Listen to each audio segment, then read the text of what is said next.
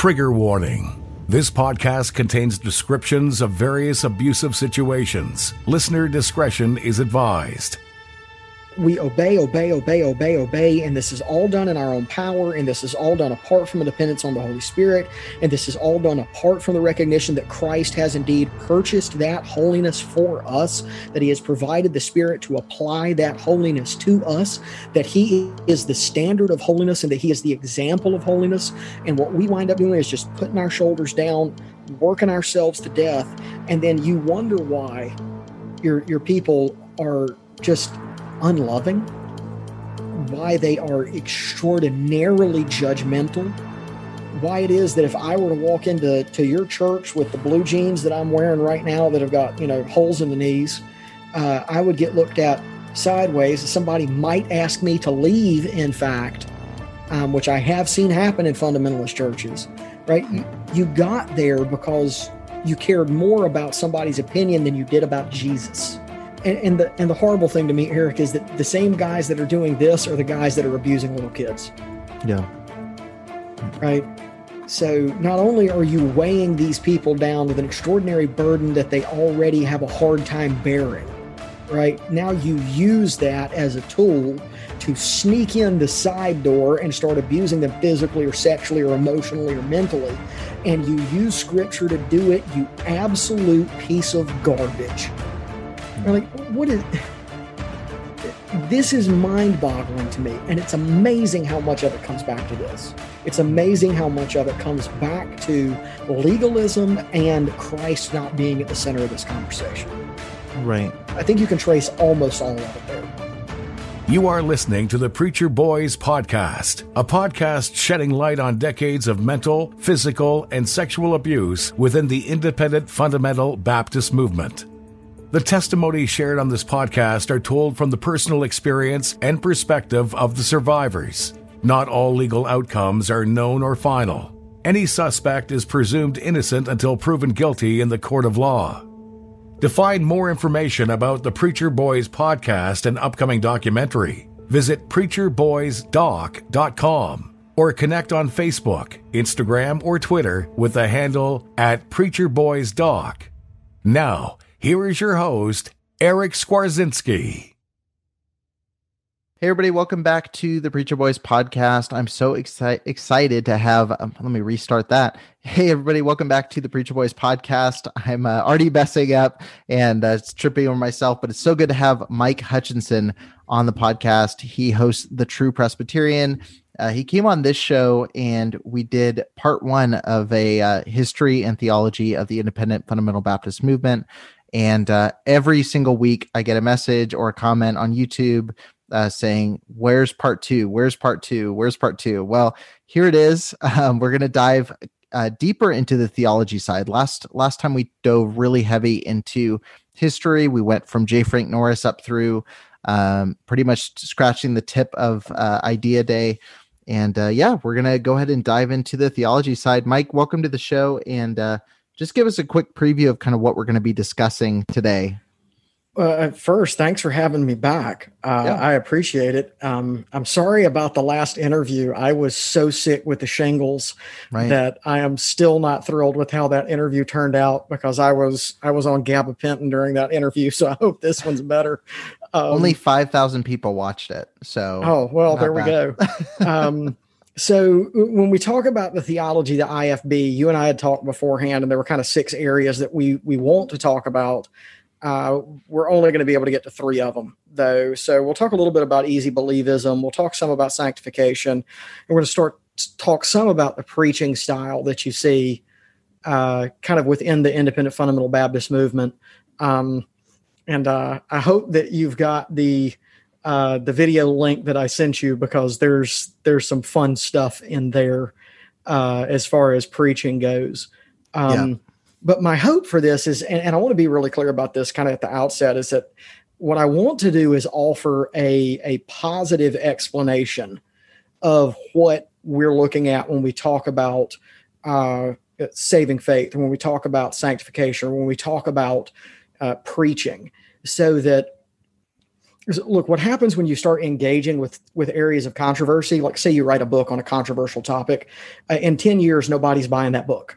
Right. Because it's so bound to the specific moment in time when it was written.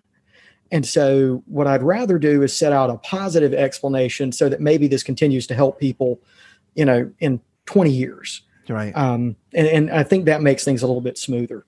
So yeah, no, I think so. And I think the things we're going to talk about are things that are pretty evergreen, and it's things that have been, well, I guess everything in the IFB has been evergreen for several decades. And that's one of the quirks, but yeah, the theology is an important part. And, when I started the show, my initial thought was I'm going to avoid theology altogether. I didn't want to, I didn't want to just make myself immediately get shut off by everyone IFB by expressing some of my positions that were different. Sure. So I didn't want to get lost in the Calvinist thing, just like I don't want to get lost on a bunch of preference issues. But the more that I get into the show and the more people I talk to, the more, and this is obvious, from Christian doctrine standpoint, everything's fueled by our theology. And so when it comes to the IFB, the much of it is very, very severely fueled, for better or for worse, by the theology that they have. And so I think it is important. So if you're listening and you're like, why are we turning into a theology podcast, or why are we going to just bash on the theology of the IFB? That's not all the intent. But I think to understand someone's actions, you have to understand what's on their mind and what's on their heart, theologically speaking. Yeah, and you can't separate theology from practice. Those two things go hand in hand. Yeah. So what you believe will drive what you do, which is not to say that there can't be inconsistencies there. Lord knows there are plenty. And I'll happily admit that there are plenty in my own life. Yeah. But by the same token, theology and practice go hand in hand. And so if you want to talk about the practices in the IFB, you've got to talk about some of the theology as well. So one of the subjects that you wanted to talk about was preaching style. Yeah. And so traditionally, the division that gets set up is the difference between topical preaching and expository preaching. There's actually a third kind of preaching you could throw in there as well, which is thematic preaching or textual preaching. And I can talk a little bit about it. But if you want to understand preaching style, we kind of got to narrow in and talk about those things. So what do we mean when we're talking about topical preaching? So topical preaching is exactly what it sounds like. It's preaching on one particular topic of Scripture. And I want to say that good topical preaching actually does exist. Yeah. So Charles Haddon Spurgeon was a topical preacher. J.C. Ryle, who would later be the Anglican bishop in Glasgow, was a topical preacher and one with extraordinary power. Right. And so good topical preaching is out there. And so when people ask me, how do I feel about topical preaching? Well, my answer is, well, I genuinely don't care as long as you get there exegetically. And that's the core issue when we start talking about topical preaching.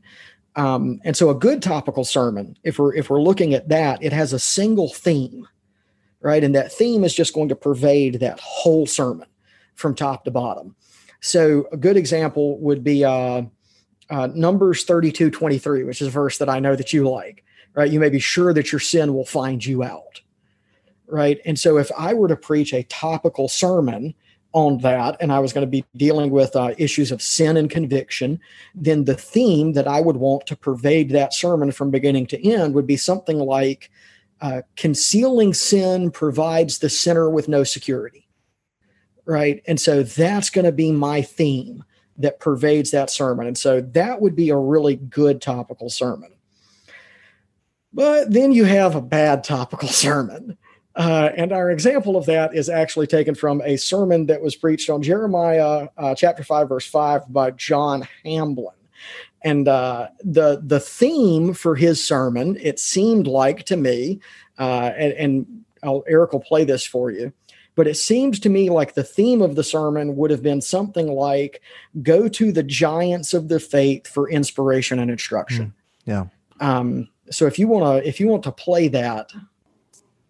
Outstanding men are celebrated and commended in every sphere of life, but only rarely are men prolific in spiritual areas so recognized. In science, Albert Einstein is supreme. In history, George Washington is a statesman. By the way, if you want to mention his wooden teeth, I guess that's all right, but I'll still major on his war against tyranny. In baseball, Babe Ruth is showcased. In military matters, General George S. Patton is a standard bearer. In music, Ludwig van Beethoven is a superstar. And in literature, William Shakespeare is substantial. But when it comes to the notable men of our lifetime who are now in their mansions in glory, it is very fashionable to find fault with their humanity and trash them as though they were garbage.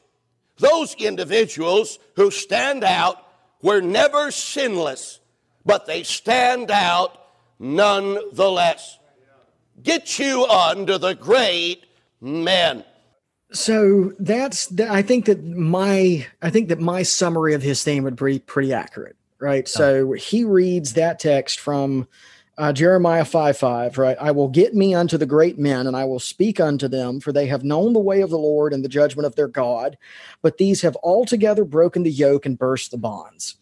Now, here's why that's a horrible topical sermon.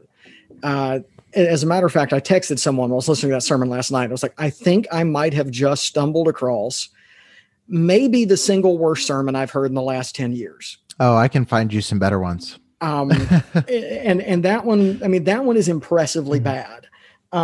Here's the issue, right? So he's taken the first half of verse 5, I will get me unto the great men, and I will speak unto them, for they have known the way of the Lord and the judgment of their God. And he just drops out the last half of that verse.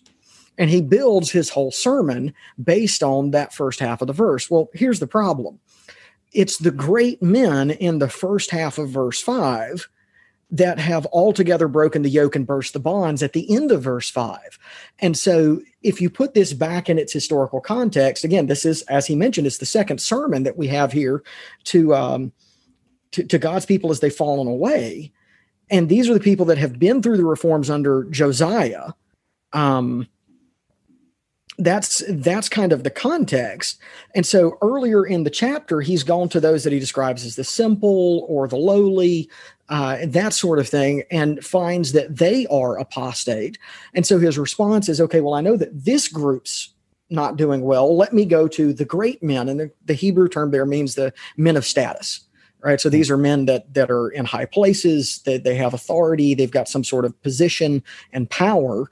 And he says, I'm going to go to them because they have known the judgment of their God, and they have known the way of the Lord. And so these were guys who were involved in Josiah's reforms, and yet their adherence to those reforms was only ever external. It was never truly, vitally, livingly applied to them internally. And so they talked a good game, that they were redeemed and that they followed the ways of the Lord and that they were all for the Reformation. And then Josiah died and we found out the truth. And I find it ironic that that's the text that John Hamblin chooses to preach on there, because who is he thinking of when he speaks of get me unto the great men, right? Those great figures of the faith. Well, he's going to be thinking of somebody like Jack Hyles. Yeah. Well, let's talk about Jack Hyles, that great man of the faith. There's one that's altogether burst the bonds, right? This is a guy that that presided over one of the most dangerously abusive churches that we have come across yet, who was sleeping with his secretary for years. Oh yeah, on the outside, he looked great, but inwardly there was no reformation, right? So the irony of that is not lost on me. And so when you look at that text actually means the exact opposite of the sermon that Hamblin preaches from it. Right. And so that's a horrible topical sermon. And that's what a bad topical sermon does. So what winds up happening when a topical sermon goes wrong is that all too often you have a subject that you want to preach on and you go hunting for a verse to hang the sermon you've already written on. Exactly. Yeah, that's exactly what I was about to say. And so it seems to me, at least, like Hamblin was sitting somewhere and went, I want to preach a sermon about the great men of the faith. Hey, Siri, is there a place in the Bible where the word great men is used? And then just went from there. Yeah. And so that's how topical preaching can really kind of go bad. But then you have expository preaching.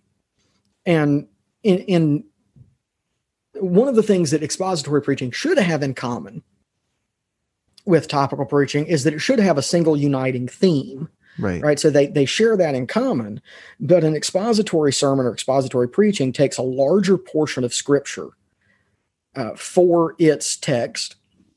Instead of preaching on just a single verse, or instead of preaching on a half of a verse, like we just heard John Hamblin start to do, it's going to take a whole paragraph or as much as more than one chapter, depending on the book and the type of literature that it is.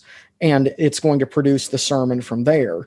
And so what it seeks to do is unfold the connection between these verses or paragraphs of Scripture, right? So if I'm preaching an expository sermon, I want people to see how the first paragraph of Mark's gospel, verses 1 through 8, relates to verses 9 through 16, if I'm taking all of those as my text. Or I want to show, if I'm just doing verses 1 through 8, I want to show how the verses in verses 1 through 8 hang together and what Mark's doing in particular when he quotes from Isaiah chapter 40, verse 3, and how he's drawing on that Old Testament passage to speak about what the proclamation of the gospel is, right? So we go to Mark chapter 1, verse 1 through verse 8. We see something like, this is the beginning of the gospel of the Lord Jesus Christ.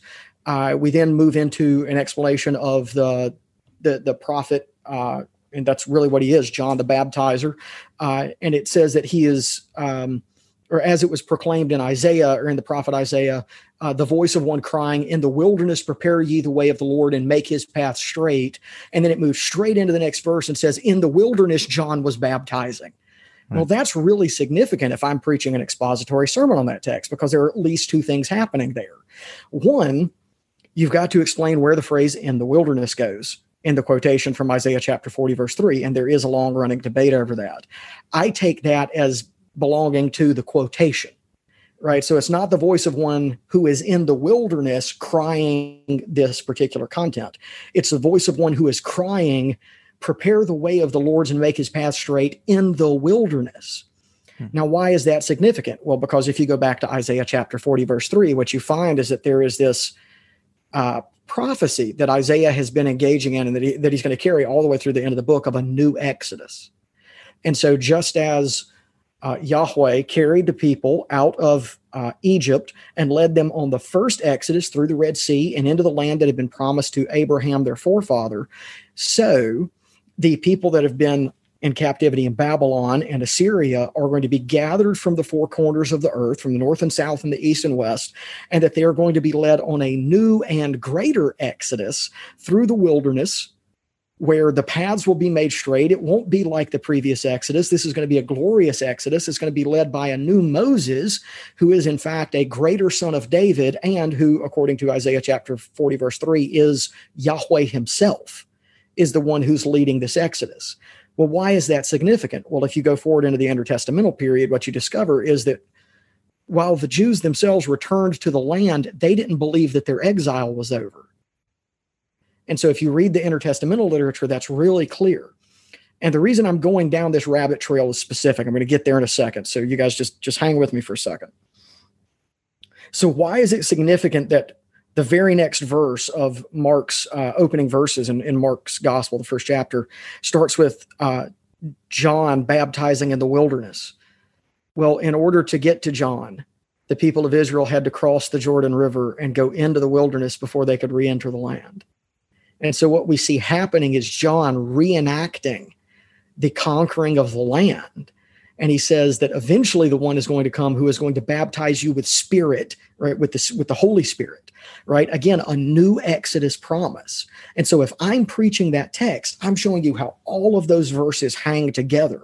And I'm showing you the single through line that appears there. And so the theme for that text would be something like, Jesus is the promised new Moses, and God himself who leads his people on the new Exodus that was promised in Isaiah, right? And I'm gonna tie that text together that way. And expository preaching would normally be connected with what we would call lectio continua preaching, and so you're preaching through a whole book of the Bible. And so I'm going to start at Mark 1:1, and I'm going to end at the end of Mark chapter 16. But what I do when I do that is I'm going to trace that theme through the whole book of Mark, because that new Exodus theme is all over it. And so what you're going to see is kind of two things from that. One is you're going to see how the whole book of Mark hangs together. And hopefully, if I do this really well, you're going to see how Mark is profoundly dependent on the Old Testament prophecies of Isaiah. That this isn't some new thing that just crops up, but this is the fulfillment of thousands of years of prophetic witness. So that's what I'm hoping to do in an expository preaching. And then thematic preaching would be somewhat similar, but what I'm going to do there is follow a theme through all of Scripture, right? So say I might follow the covenants, right? So I might follow the covenant of grace made with Adam after the fall, and then follow that thread all the way through to the fulfillment of the new covenant in Christ. Or I might show the significance of the Exodus and how that is heightened in the Isaianic prophecies into a new Exodus, and how that is picked up furthermore in places like Jeremiah and Zechariah and other prophets, and then show how that theme is fulfilled in the New Testament in the person of Christ, and how central it is to Paul's letters, for example. That would be thematic preaching. All of these have pros and cons, right? So a topical sermon topical preaching allows you to preach through the central doctrines of the Christian faith. And that's a really good thing, right? Because we want people to be acquainted with those central doctrines. And so if I'm doing a series of topical sermons, I might decide to do a series of topical sermons on the Lord's Prayer and on the Ten Commandments, right? And that would be perfectly acceptable, because that would introduce people to those areas. Or I could do a series of topical sermons on soteriology, and we could talk about justification, sanctification, right, so on and so forth. They can also be tighter and in some ways more coherent than an expository sermon is, or than expository preaching is. Now, the downside that I've already mentioned is what you can wind up doing is wind up writing a sermon and then go hunting for a passage of the Bible, right, to preach it from, right? And so I am admittedly really hard on preachers on this point, and I admit that, and maybe that's, I don't know, maybe I'm wrong for some of how hard I am on them for this, but I'm the kind of guy that when I'm sitting in the auditorium and someone is preaching, like, I don't even care if what you have to say is biblical, if that text doesn't say it. Right? So everything you have to say could be true. It could be absolutely biblical. It could be perfectly doctrinally sound. But if it's not taught in that text, I don't care. Right. What you can tend to do with topical preaching is what you said, it's hunting a verse. And so what tends to happen, and I can say from going to conferences, going to church services, is they would be like, get ready, because we're going to be going all over the place tonight. We're going to be flipping here, flipping there. Love the sound of pages rustling. But what you end up doing, even if you have a biblical, theme, or a biblical, a biblical topic, what you end up doing is cherry picking. You go to Strong's Concordance, you find every verse on leadership, on faithful men, on this. And what you do is you divorce the content from the context. And that's where topical preaching, most of the time when topical preaching is done, it's done in that way. When you watch most mainstream preachers, when you see the king of this is Stephen Furtick. Stephen Furtick does this all the time. Here's my speech, and then here I'm going to pull these verses. And it's actually, I don't know if I mentioned this in our last talk, but I think when you get to the conversation about preaching, methodology, any of those topics, when you come to how you address scripture and preaching, I would say that the Stephen Furticks of the world and the John Hamlins of the world are two sides of a very similar coin. That they have an agenda, and they go and find verses that back that agenda. Even if the agenda is good, they use it to back it. And they end up just reading into the text instead of the text being read for itself. And that's the big issue with topical preaching. Yeah, it's what Chris Roseborough calls narcigesis. Right? It's narcegetical eisegesis. Yeah. And so the Bible is about you. And so I'm going to go find a way to read myself into the Bible. And there's another side of that coin between somebody like a Furtick or like a Perry Noble and somebody like a John Hamlin or like a Tony Hudson. And that's the cult of personality that surrounds them. My all-time most disturbing thing that I think I've seen in recent memory was the coloring book that they gave to kids at Elevation. Yeah. The fearless leader or the visionary leader. Yeah. It was like, we follow the visionary leader or whatever it was. And I remember seeing that and being like, that looks like something right out of Maoist China. Right. Like that is terrifying. Yeah. Yes. The Kool-Aid is found in the left rear corner of the building. Right. Please dip your cup carefully. Yeah. But then the other piece of that that's really dangerous is let's say that you do topical preaching well, right? And so that you are arriving at your topic exegetically and that topic is taught in that particular passage of scripture. The other danger with topical preaching is that you wind up harping on your favorite subjects. Mm-hmm. And so eventually every sermon that you preach turns into why women can't wear pants. Yeah. Right. And so you've got 400 sermons on that. Mm-hmm. And that is a real danger for topical preaching. With the advent of women's suffrage, women's liberation, and that type of thing, I'm not a student of that era of history. So there may be things that happened during that time that was right. Okay. But that doesn't mean that everything that happened during that time that was right. And really, it doesn't mean that the way it took place was the correct way for it to happen. A lot of things have happened that ought to have happened that happened the wrong way and then brought about with it many consequent evils. We were facetious, but it wasn't the women's prayer band who was praying and saying, should we really start wearing pants? That wasn't one of their requests to God for wisdom on the issue. It was women's liberation. And this was a point of rebellion against God's order. Okay? God's order. Women wanted to be independent of men. And throughout the Bible, that's not the economy that God created us with. And so, but they wanted that independence of man, and they recognized way better than Christians who want to hang on to this, that them wearing pants was a symbol that they were throwing off the authority of men. And that can be offset to some extent by expository preaching. So I'll talk about that for a second. So one of the upsides of expository preaching is it allows the pastor to truly preach the whole counsel of God. And so if I'm taking you through Ephesians from beginning to end, then I'm going to be forced to preach on texts that I'm probably going to be uncomfortable with. So great example of that would be having to preach Ephesians chapter 5, right? So when we start talking about wives submit unto your husbands as unto the Lord, husbands love your wives as Christ loved the church, right? That husbands love your wives as Christ loved the church, that's actually a really easy text to preach, right? I mean, let's be clear, right? Nobody is out there running around denying that husbands need to love their wives as Christ loves the church. That's somehow unbiblical. Now, Lord knows we've got plenty of problems there in practice. And so a good sermon on husbands love your wives as Christ loved the church is going to delve into those practical areas and what that looks like. And say, okay, obviously loving your wife as Christ loves the church means that I'm not going to be abusive towards my wife. It means I'm going to be gentle with my wife. That means that I'm going to be willing to, sacrifice my present for her future in some really profound ways, right? But I don't know a single conservative pastor in the conservative Reformed world where my circles are that is going to be comfortable preaching wives submit to your husbands as unto the Lord.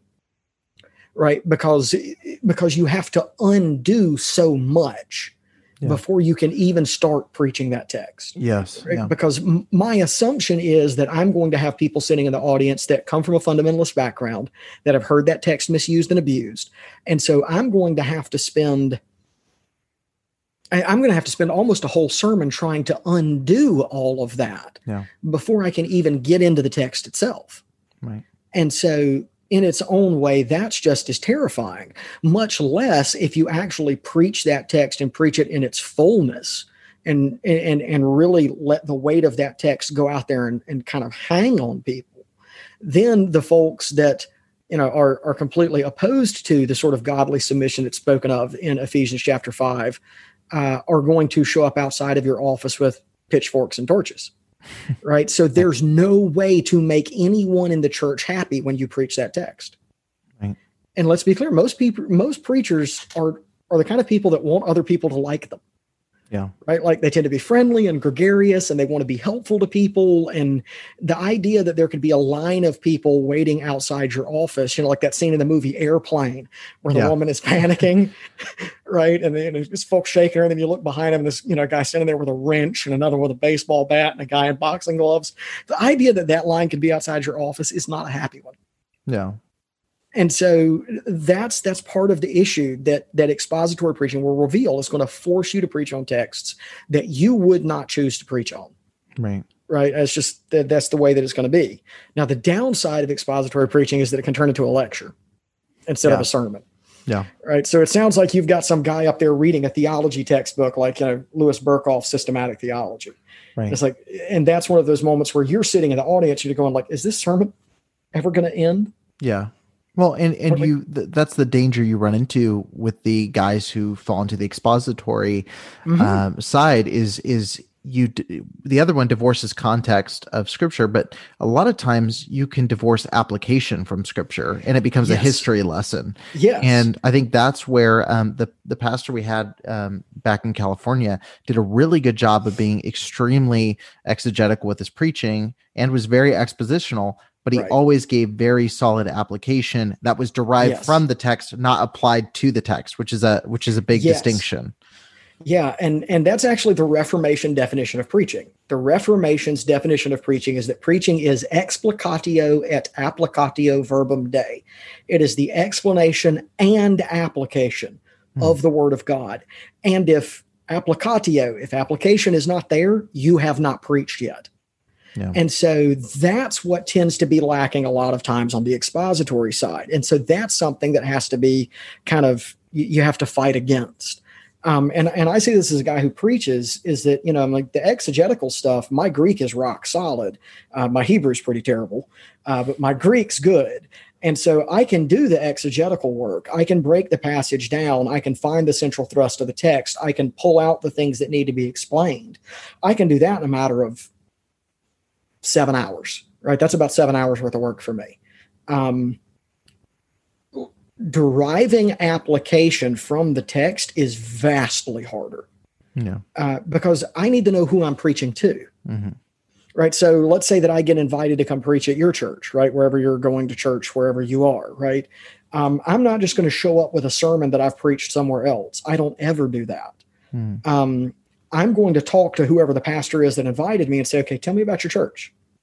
What's their spiritual condition? What's their average age? What things do you think that they're dealing with? And so I want to know all of that before I ever start writing my sermon, because I'm not preaching to people in general. Yeah. I'm preaching to the people that are in front of me today. Mm. And so that's actually the danger with radio preachers. Yeah. So guys get on the radio, and if you listen to their sermons, it's like you could be preaching to like generic guy in a pickup truck in rural Texas, but nothing you have to say applies to the people that are actually in front of you. Yeah. Well, and that you just hit on something that, and you keep going the direction that I'm wanting to go with a lot of this, is the danger of doing, these same sermons applied to every situation. I mean, John Hamblin literally does the same sermons in every church that he goes to.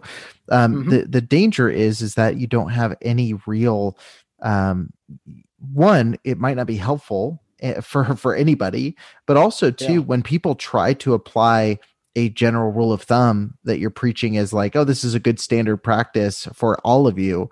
It can have destructive results when you have, something that a married man is going to do as a part of an application might have a very negative connotation, when if a single guy did it, it might have an incredible connotation for him. And if a woman's sitting there, maybe it doesn't even have an application for her in that same sense. So Right. you have to know who you're talking to. And I think I think that's why most, and we'll probably get back to this cult of personality thing, that most sermons at IFB conferences, IFB revival services, even most IFB church services, and again, I say most, there are some actually really good preachers in some of these these churches, and I say some that I've met. But what happens is a lot of times they stick to very basic themes of faithfulness to the church, faithfulness to the ministry, faithfulness to the pastor, to the faithful men in leadership. Right. And that's about the extent of it. Verses 15 and 16, we find that this storm, verse 14, this storm comes out of nowhere. It just happens in the moment of time. And this ship is now caught in this storm. The Bible describes it as a tempestuous storm, a tempestuous wind. It says that the ship was caught and could not bear up under the wind. They ran into an island. This ship, it was very, excuse me, this mic is falling. All right. It was a very strong storm. And mind you, the reason, like I said a minute ago, the reason they are in this storm is because they absolutely disobeyed and ignored the man of God. And I want to say, this isn't the whole message, but I want to say, if you just ignore what the preacher tells you, and I realize the preacher is not God. He doesn't know everything, but he knows more than most of us do. And if you ignore what the man of God says, I promise you, in a moment of time, you're going to find your life in a wreck. I promise you. I'm not trying to be mean. I'm not trying to hurt the Spirit. But I'm telling you, when you ignore the man of God, nothing good will come from it. Yeah, it might seem good for a little bit. The south wind might blow softly for a couple weeks. But I promise you, somewhere down the line, you're going to find your life in a wreck because you dishonored and you just ignored the man of God. I promise you it'll happen. I've seen it in too many of my friends' lives. I've seen it in too many lives. I promise you, when you don't listen to the man of God, you will find yourself in trouble. And so it's not far-fetched to say that this storm is their fault. And there's no talk of, prioritizing the ministry of your family. There's no talk of having personal relationship with Christ and a personal study life. Like everything is these practical steps for you to be more involved in their ministry. And that's a harmful place to be. And what that is law light. Right. That's what I call that. And so the problem is that's giving me more things that I can't do. Yeah, right. There's more things that I can't do in my own power. Right. And you don't have, and this pastor doesn't have the stones to just come out and say, hey, obey me. Yeah. Right. Now I get to be God handing down my commandments. And you're going to obey me. Instead, he has to couch it in this really soft language of, faithfulness to the church. Right. Well, praise God for people who are faithful to the church. I want people to be faithful to the mission of the church. By the same token, I want to be really clear that their faithfulness to the mission of the church is not faithfulness to me personally. Yeah. Right. So in an ideal world, I get called as a pastor to a church in the middle of nowhere. I preach there for 40 years. I die in 20 years. Nobody remembers my name and the church goes on. Right. That's ideal. Yeah. That's what I want. And so if it becomes loyalty to me, then all of a sudden now you've got this weird thing happening where, my loyalty is to Scripture first. And my loyalty is to the mission of the church as it's given in Scripture. And you just happen to be the guy that's here, opening the Word and helping us, learn. And basically you're the chef that's helping prepare these meals for us. But at the end of the night, you're going to die. Right. And as my running joke goes is that, they'll carry you out into the, church graveyard and, they'll throw dirt in your face and go inside and eat pecan pie and drink sweet tea out of styrofoam cups and they'll forget you. Right. And that's a good thing. Right? That's a great thing, in fact, because if they're still talking about me 150 years later, then my fear is going to be that it was because I was preaching myself and not enough Jesus. Right. And that's actually the reason John Calvin wanted his grave to be unmarked. Right. John Calvin didn't want his grave to become a shrine. He wanted to basically disappear or recede into the background. And so when you've got that sort of weird cult of personality happening, and you're going from church to church to church to church, preaching these same sermons, a lot of times what they're doing is, at least in my estimation, they're hiding what they really want to say. Right. And so that's a difficult one. And two, when it's reliant on the pastor or the minister or the preacher or whatever word you want to throw in there, the reality is when they do pass or when they do move, does the person's faith die with that pastor? Does the person's faith or walk or whatever word you want to throw there, does that pass away when the leader passes away? Or does in a lot of cases, or does the church? Right. Yeah, I mean, that happened at Metropolitan Tabernacle in London when Charles Haddon Spurgeon died. Metropolitan Tabernacle very nearly went under. Yeah. Because who can replace Charles Haddon Spurgeon? Right. Well, no one. But the terrifying thing to me is that there were so many people that were there for Charles Haddon Spurgeon. Yeah. Right? How many folks were there because they wanted to see the Lord Jesus Christ exalted? Mm-hmm. And that's not to say that there aren't perfectly legitimate reasons for moving on from a church. Lord knows that there are. But back to the problems with expository preaching, one of the other problems that you'll find there is that guys will take on too much. They'll take on too big a chunk of scripture. And then what you wind up with is them preaching like a Harvard outline, right? So you've got Roman numeral 1, A, B, Roman numeral 2, so on and so forth, right? That's the outline that they're preaching from. Well, what you discover is that they're actually preaching 3 sermons, not 1 sermon. Yeah. Right? Because they've just taken such a big chunk of scripture that they can't tie the whole thing together. And so that's a danger. And that's one of those sermons where you're sitting in the room and the guy's been preaching for 10 minutes, but you feel like you've been in the pew for 9 days, right? And this sermon just won't end. And how did this happen? It's because he's trying to do too much. Right. And then with thematic preaching, you can have the same thing. Like thematic preaching is great for showing how the Bible is an organic whole. But if you're not really careful, that preaching can turn into a look at how great Jesus is and, just rest in your own brokenness, right? Well, we saw where that leads with Tully and Tchividjian. Yeah. Right, because that was the kind of preaching that he did. And as you may have guessed by my title, I'm throwing in the towel. Though he joked during a recent sermon about leaving the church, it has become a reality for Pastor Tully and Tchividjian. Tchividjian resigned suddenly Sunday as pastor of Fort Lauderdale's Coral Ridge Presbyterian Church. I can't take it anymore. The criticism is too much. The merit mongers win. Tchividjian, the grandson of renowned televangelist Billy Graham, admitted to cheating on his wife of over 20 years after she acknowledged an extramarital affair. Tchividjian released a statement saying, quote, "Both my wife and I are heartbroken over our actions, and we ask you to pray for us." Tchividjian, who clashed with conservative traditionalists at Coral Ridge, narrowly kept his job in a vote 6 years ago. But thousands of church members have left, the congregation down to 2,000 from its heyday. And so, and of course, that leads into the larger issues that we see in the fundamentalist world and throughout the Christian church as a whole with sanctification, right? Which is another thing that you and I had planned to talk about. Because all of this stuff flows together.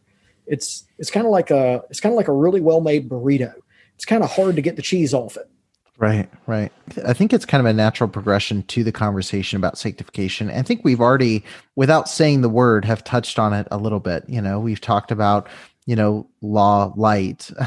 If you can describe it as light, you have a lot of pastors who, as opposed to giving congregants the freedom to grow and really a church should be a place where people should be leaving constantly. And I mean that in the sense of if you're preparing people to be, missional, if you're preparing people to go the directions they need to go, you're probably going to have a lot of people that grow to a point where they end up going and starting their own ministries, when they start going and leading different directions.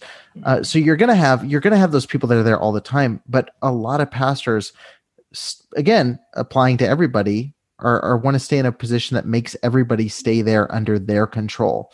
And they don't want to give people the freedom to grow on their own and develop their own standards, their own positions on different subjects.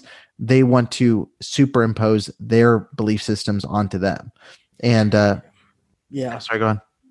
No, I'm just thinking like the way that I've kind of described that in the past is it's different in the Reformed churches. So the churches that are on the European continent, like the Dutch Reformed and the German Reformed, than it is in the Presbyterian churches. Now, Reformed and Presbyterian churches are first cousins.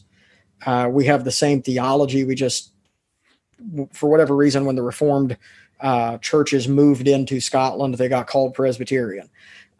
So we have a different confession of faith. In the Presbyterian world, it's the Westminster Confession of Faith and the Westminster Larger and Shorter Catechism. So those are the Westminster standards. In the Reformed churches on the European continent, it's the three forms of unity, which is the Belgic Confession, the Heidelberg Catechism, and the Canons of the Synod of Dort.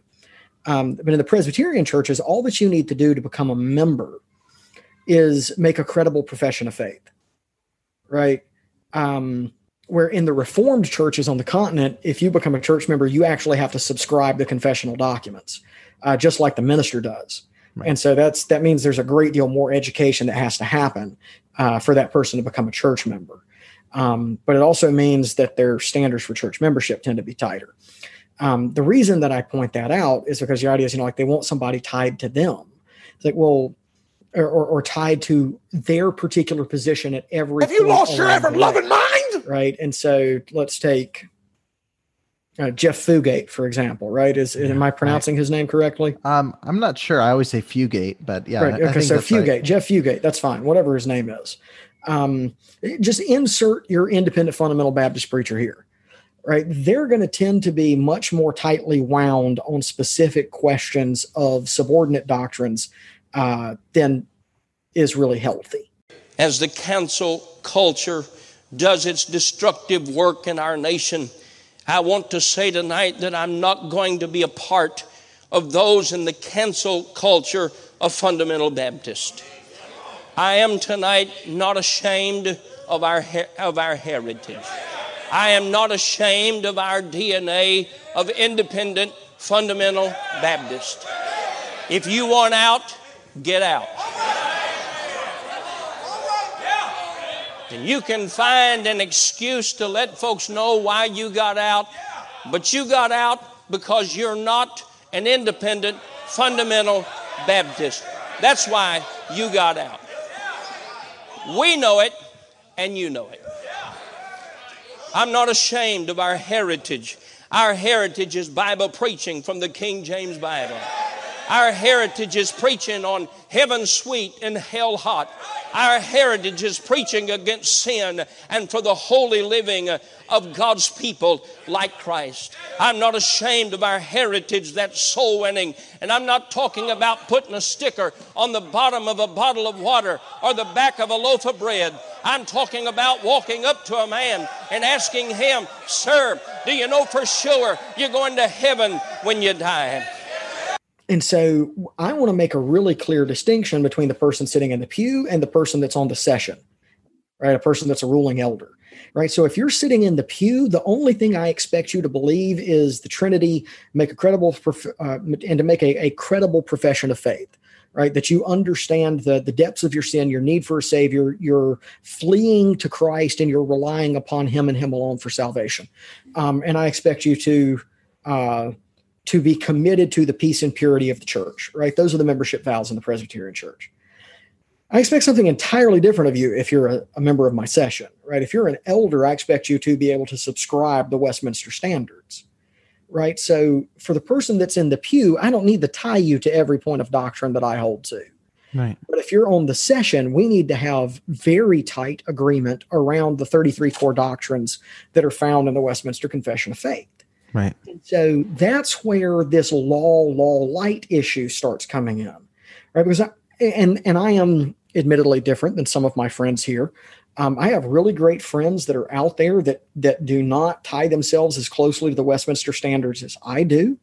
I love them. For many of them, I have great respect for them. They're not for all of them. There's some of them that I think are being sneaky and underhanded. But if we were in a denomination that required strict subscription to the standards, I would have to say to those friends of mine, I love you. I want you to be successful in ministry, and the door's over there, right? Because we have an agreed standard here, right? But I'm not going to say that to a church member. Right. Right. I'm not going to come to, I'm not going to come to Joey, who's been a Christian for 3 months, and go, okay, I need you to explain to me the ins and outs of the two natures of Christ and how those are held together in the one person of Christ. And if you can't get this exactly right, you're out. And of course, I'm not going to do that. And that's actually a very central doctrine. Understanding how Christ is both fully human and fully God. But that brings us into this sort of area. We're talking about cult of personality. We're talking about how these things get hung together. And what falls away in this discussion is the centrality of Scripture and what Scripture demands of us, particularly where it comes to holiness, and the opinions of Pastor Johnny and what Pastor Johnny cares about and what Pastor Johnny says holiness is. And we've got to be really clear that those aren't the same thing, right? So there are things that, for conscience sake, I don't engage in. There are other things that don't bother my conscience at all. But by the same token, if my friend comes to my house and he doesn't have a conscience problem and he wants to, here's a good example. Let's take alcohol as an example. Bill Reeves, hope you're listening. So let's take alcohol as our example here, right? So Aaron is opposed to people drinking alcohol, right? I don't have a problem with that. Now, if he's in fact, really going to have a major problem with this, and we're brothers in Christ, then I'm probably not going to drink around Aaron. Yeah. But I'm also going to be really clear that there is such a thing as a tyranny of the weaker brother. Yeah. Right. And so there's going to come a point where Aaron and I are going to have a conversation and say, brother, I love you, but I'm drinking some bourbon. And if that's a problem for you, we need to work on strengthening your conscience now, because I've worked with your weak conscience for some time. Yeah. So we want to thread that needle. But sanctification is kind of central in a lot of this conversation. All right. So I'll give you a definition of sanctification, and this is drawn from our confessional documents, right? So this is the Westminster Shorter Catechism's definition of sanctification, right? Sanctification is a work of God's free grace, whereby we are renewed in the whole man after the image of God and are enabled more and more to die unto sin and to live unto righteousness, right? So that's what sanctification is, right? First, it's a work of God, okay? God does that. Preacher Jeff doesn't do that. Preacher Jeff doesn't sanctify you. God sanctifies you. And so get that clear right up front, right? The other piece of that we want to make really clear is that this is a matter of free grace. So it's God's grace that's at work, that's in us, that empowers our ability to grow in holiness. It's not a guy standing in the pulpit haranguing you that does that, right? So what is the sermon that Bill Reeves preached where he starts to sit up, Matthew, or whatever it is that he starts shouting? Yeah. It's like, yeah, that's going to help that kid. Wake up, Matthew. Pay attention. If you were riveted on what I was saying, I wouldn't have to say that. Listen to everything I'm saying, buddy. Look, son, you get an opportunity, a very unique opportunity. You are already a spoiled kid. Your parents don't make you go to school in the district you're supposed to go in because you're babied and pampered. Now, bless God, sit up and praise God for that, because you could be being punked out at North Platte High School. And you wouldn't be standing for God there. It wouldn't be easy. I'm just telling you. You still going to Hershey? Oh, where are you going? Oh, that stinks. Shows you I'm up on that. So you ruined that opportunity then, huh? I'm just telling you. And if you got a good mind, you understand the strengths of what they gave you before. If you got a bad mind, then you're just pouring yourself into the world anyway. It's more opportunities to be rebellious. Could you sit still, sir? I mean, aerobics, really, during church? Calm down, dude. You don't need no medication. You need size 12 right up beside your rear end. Just calm down. Called self-control. You got any of that? Okay, if you're short on it, they may sell it at Walmart. But you need to purchase some of that before you come to church. It's called self-control. Got bus kids half your age sitting in church doing better than you right now. Just listen. Son, this is for you. The benefits of a family you have no idea about, but I'm sitting back saying after 27 years of marriage, I'm glad I made the decision, and you would like it if you had it. Oh, let me tell you boys something. You would like it if you had your original dads and your original moms together. You'd like it if the family was all still together. You'd like it if everybody was doing right in the sight of the Lord and God was blessing them. Trust me, you'd like your attitude about church would be totally different. Yeah. How about no? And so I'm sorry. I reached down, so I thought I had the Westminster Confession of Faith on my desk, and so I reached down and pulled it up. That is not the Westminster Confession. I have the Baptist Confession of Faith. No, I literally have both, and they're like Nice. One's blue, one's red. And I reached down to pull it up to be like, yeah. And then I was like, that's so funny. Of course, for you of all people, I've got the wrong one up here. That's fine. It's no worries. So yeah, and the other thing that you want to notice is that sanctification is a work, right? It's not an act. It's not like justification. At the moment of your justification, where the Lord calls you to himself and you are receiving and resting upon Christ and him alone for salvation, when you are justified, you are totally justified, right? It is a pronouncement of not guilty. Yeah. Right. That is an act. That is a forensic act. Sanctification is not an act. When you become a Christian, you don't just overnight become perfectly holy. Though, Lord, I wish that were the case, because that would make my life so much easier, right? And it would make being married so much easier if I and my wife were both just perfectly holy. And let me assure you, neither one of us are, right? That would be great. No, it's a work. It's distinct from justification. This is something that is a process. It takes a long time. And so we want to make really clear, like, God is the author of sanctification, not man. And I think that there is some confusion on that in the Reformed, or pardon me, in the fundamentalist world, because I know that they would affirm that, like vocally, they would say, well, yeah, of course God is the author of sanctification, right? Well, if I had nothing but your preaching to go on, would I arrive at that conclusion? Yeah. Maybe, maybe not. It depends on the preacher. Right. Well, it gets into that conversation of, the gospel being sufficient for salvation, but not being sufficient for sanctification. And that's where the conversation gets lost in those circles, is that, when you get into verses that say, he that began a good work in you, you know what I mean? Like, he begins it and he's the one who empowers you to fulfill, you know what I mean? Like that's what sanctification is. But when you get into fundamentalist camps, you're teaching, it's where you get bogged down in the conversations of, of just sin in general. When you get into Baptist churches, is they get so tied up on, well, do you renounce that sin? Are you backslidden, or are you not? Like they get really tight on that stuff. And again, like biblically, yes, you can judge someone by their fruit, but also you can't expect there to be, nothing but, you know what I mean? Moving onward.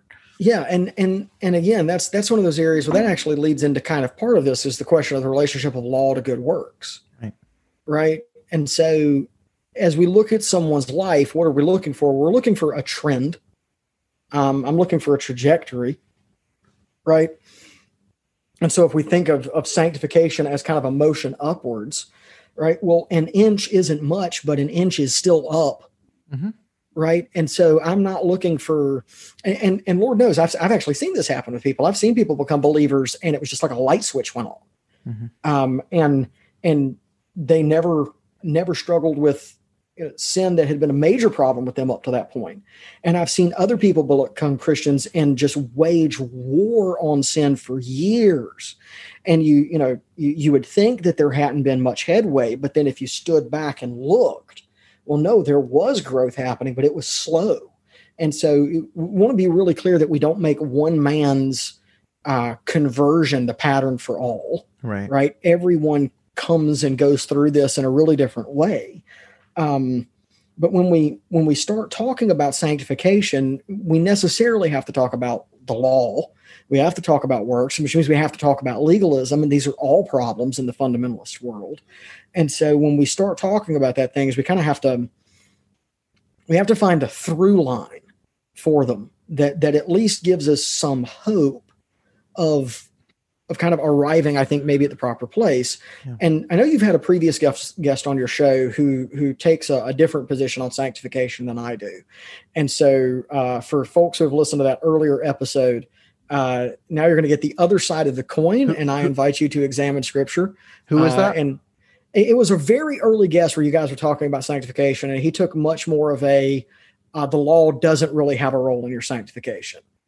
Just name him. Who is it? I can't remember his name. Okay, I'm like trying to think through. Who and so he wasn't an outright antinomian, but in listening to that episode, I kind of went, "Ooh, okay, yeah, he's definitely on a different team than I am there." Yeah. Well, and I think that's where it was tricky when I first started studying. It was I think the default when you I forget the guy's name, Andy, not Andy Stanley, Andy wrote Naked Gospel, Farley. Do you know that name? The name of the book is familiar, but I can't the Naked Gospel. The name of the author. So that's kind of the extreme I think people go to, is like where the law has no role whatsoever. Right. You know, religion is a headache, and there's no better example than in the Old Testament. Rule upon rule upon rule in the law. And Moses comes down from the mountain. He's got the tablets in his hand, and the people take the tablets and they read what's on them, and then they look at everything that's written in the law, and they tell him, we're going to do everything written in the book. And you know the story? You know how it went? From then on, we see failure upon failure upon failure. And that's religion for you. And if you fast forward a few thousand years, you end up with Martin Luther coming to the same conclusion, beating himself over his sins, overcome with guilt, lying out in the snow all night long until his colleagues come and drag him to safety, overcome with his own failures, wondering, when is enough enough, and how am I going to please God, and when am I going to get in His good graces and stay there?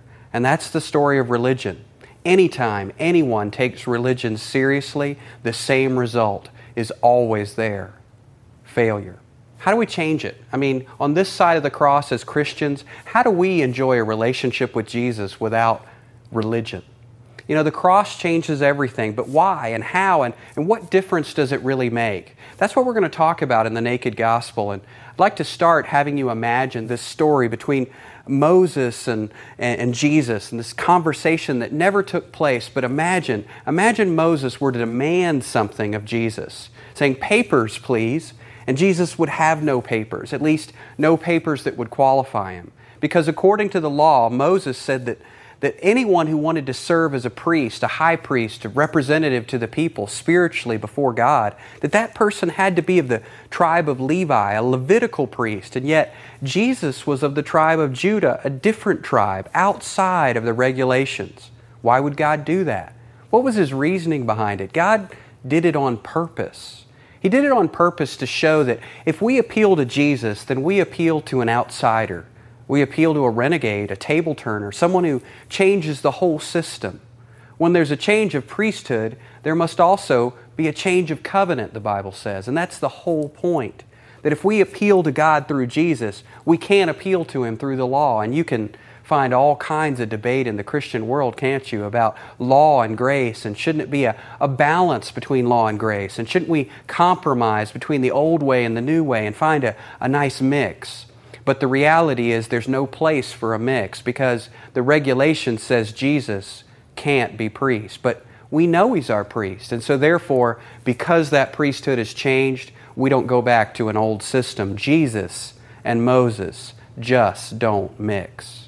I would say the distinction that I've come to make is, I would say that adherence to biblical law is an outflowing of sanctification, as opposed to adherence to the law being the source of sanctification. I think that's the distinction between legalism and like true sanctification. Right. Here's where I'd go. Right. So first, yes, God and not man is the author of our growth and holiness. Second, man does cooperate with the Holy Spirit in this. And so it is not simply a matter of, I'm just going to rest in my justification. and talk about how I'm just a beautiful ruin and how God is doing all of this work to make me more holy. Well, no, you have to do something too. Right. So it's, anyway, I was about to say something there I was going to regret, so I'm going to stop before I do. Well, and two, like, again, this is where it gets, and this is where it can't be covered in just one, pithy kind of sentence, right? But you are positionally holy. Yes. And that's justification. Yes. But holy in the sense of being separated, be holy. Like that's actually a question I actually asked in a group the other day is, how do you reconcile? Someone had tweeted something about, if you don't do this, you cease to be holy. And in my mind, I was thinking positionally, I'm like, you can't cease to be holy because you're made holy through Christ's righteousness. But when you look at holy through a term of separation or a term of being, which again, separation has a lot of baggage to it too, as well. Sure, especially in the fundamentalist world. Right. But when you get to the term of like, living in accordance with who you are as a new creature, you know what I mean? At that point, you're talking renewing of your mind. You're talking about doing things that are acting in accordance of your true nature. And just like when you're a sinner, you act in accordance with your sin nature. When you become holy, you act in accordance with a holy nature. Right. And so that's John Murray, who is the professor of New Testament at Westminster Theological Seminary in Philadelphia, when it began up through the 1960s or 70s, wrote a paper on that was called Definitive Sanctification. And so he made a distinction between someone being positionally holy, right? Like when you become a Christian and you are justified, you really are united to Christ and are holy in that sense. And there's also a progressive aspect of sanctification. This would take us into the weeds a little bit. And so don't want to get in the weeds, but I would say that I agree with him in what he's driving at, but I don't like the language that he used to get there. But the flip side of that is that, so then we have to talk about where the law lays in this, right? So what relationship does the law have, right? As God is the author of our sanctification, how does he use the law if he uses it all? And so I would say he does. And I think that we need to be really clear about what the role of the law is when we're talking about, like sanctification and those sorts of things. So the law, first and foremost, it shows us what a good work is, right? And that's something that we desperately need. The other piece of that is that it acts like a guide on our road to greater holiness. Right. And so it's like the bumpers that you find in the bowling alley, right? They kind of help you keep the ball in the lane. And it's also a mirror that lets us see ourselves really clearly. And so the law is the perfect reflection of the perfect character of a perfect God. And so I go to the law as a believer and see clearly who I am in light of God's perfect character, right? And that's the convicting power of the law that reminds me, yes, there's still so much sin and this remnant that's within me, this old man that Paul talks about in Romans chapter 7. And yet it also, I love the way Luther put this. Martin Luther said that the law was once a stick that was used to drive us to Christ. And after we have come to Christ, it's the crutch that helps us walk with him. And so I think that's a really good explanation of how the law functions, that there is this instructive aspect to it and teaching us what a good work is. There is this supportive aspect to it where it acts as our guide. And there is a convicting aspect to it, even for the Christian, where it acts as a mirror that lets us see ourselves clearly. Yeah. But the thing that gets lost, the thing that we lose sight of in this when we start talking about the law and sanctification, all of these things, and the thing that has to be put front and center is that for the Christian, Christ is the mediator of the law. And so for the believer, it's Christ who reveals God's holiness, and it's Christ who's an example of what holiness of life actually looks like. And so if we are indeed, as Scripture says that we are, when we are new creations in Christ, right? That's the language that Paul uses, that this is the language of in Christ, right? Then we are united to Christ. Then because we are in Christ, we're in this union with him, then we are going to imitate Christ's holiness. Right? And so Christ is set forth in the gospel as our pattern for holiness and as our example of holiness. And so one of the dangers that happens in this is that we start separating Christ from sanctification. Right? And so one of the things that is erroneous that happens when you hear sanctification and holiness preached on in fundamentalist circles is it's like, okay, well, Christ is fine for justification. But you hear hardly anything about Christ in relation to sanctification, right? And well, no, Christ is at the center of all of these things. And if we decenter Christ from this discussion, nothing here is going to go right. Okay. And so that's where I think some of the problems with legalism come in, is actually because we have moved Christ out of the center of this conversation. Mm-hmm. Right. And so if we understand that Christ is the mediator of the law, that changes how we come to the law. If the folks that are listening to this, I really, really, really highly recommend a book called The Marrow of Modern Divinity. It was published in the 17th century by a guy named Edward Fisher. And it deals with these problems of legalism and antinomianism. And it is a absolute soul nourishing and life saving work when it comes to dealing with sanctification, legalism, antinomianism. And one of the things that the author of that book, one of the distinctions that he makes is the distinction between receiving the law from the hand of Christ and receiving the law from the hand of Moses. Right. And so Christ is the mediator of the law for the Christian, not Moses. And we want to be very, very clear about that and one of the things that grows out of that is that then that means that for the Christian, as we come to the law and we come to our obedience to it, we're obeying law from life, not for life, right? So how does the Ten Commandments begin? The Ten Commandments are given to a redeemed people. The Ten Commandments begin with, I am the Lord your God who brought you up out of the land of Egypt, out of the land of slavery. And then goes into the commands, right? And so the people of Israel were meant to obey from their redemption, right? And so where we get it twisted is that we start obeying for new life. Well, no, the law can't justify you. It was never able to do that. That's the wrong use of the law, right? And so what we want to kind of, and I don't know, I'll turn this train in this direction at this point, right? So if that's what's happening with the law, if Christ is the mediator of the law, if our obedience to the law comes from life, then where do we get these problems of legalism and Christian liberty, right? And so if I'm obeying the law from life, then doesn't that imply that, my obedience should be perfect? Well, no, because I still have this remnant of sin with which I have to deal, right? I mean, that's Paul's statement in Romans chapter 7, "O wretched man that I am, who shall save me from this body of death?" Right? And so there is this war that's going on with sin, and yet I have liberty in Christ, that ultimately it's the word and Christ that binds my conscience, not the pastor.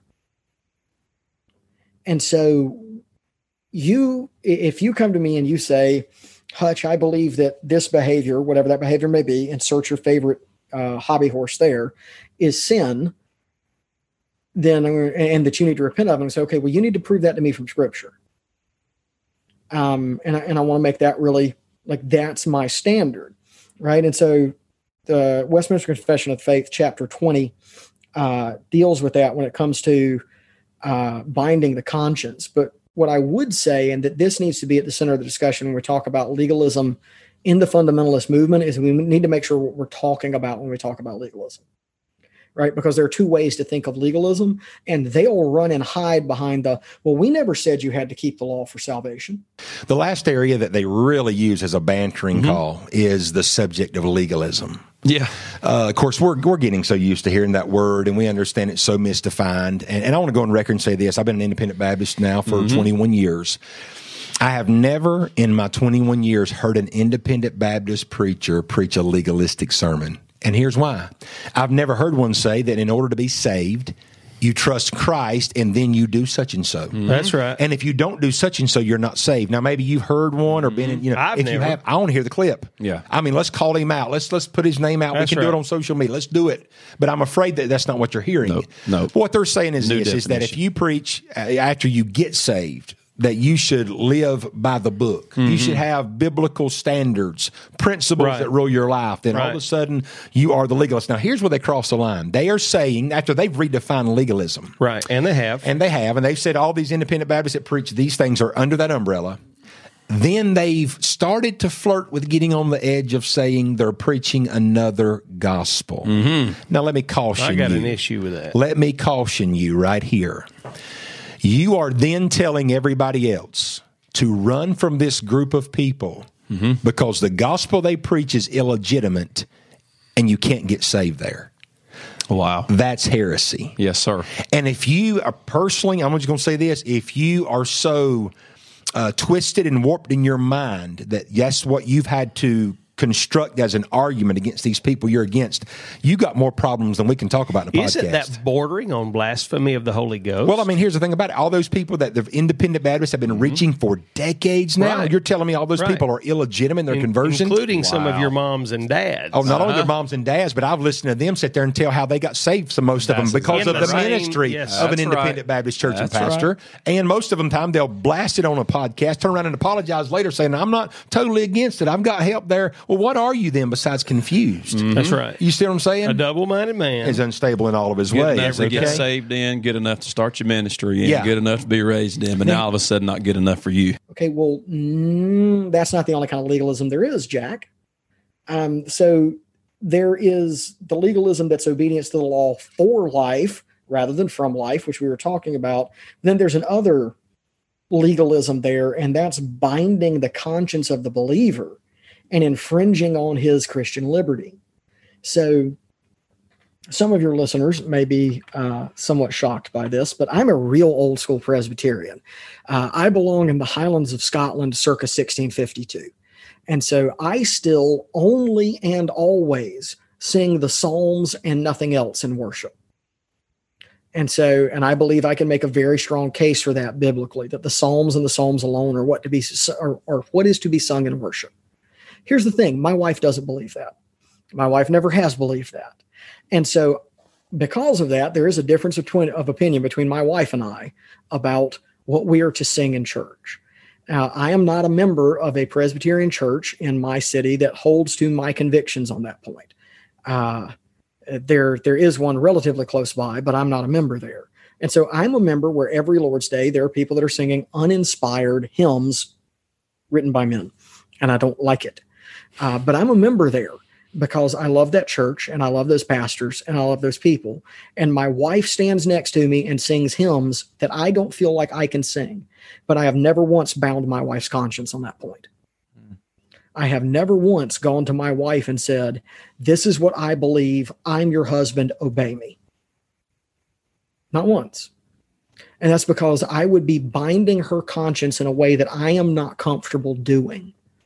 Right. And so what we see happen all too frequently in fundamentalist circles is that whatever Pastor Tony is wound up about this week becomes, the standard for what we're concerned about. Right. Mm-hmm. This is now the new standard for holiness.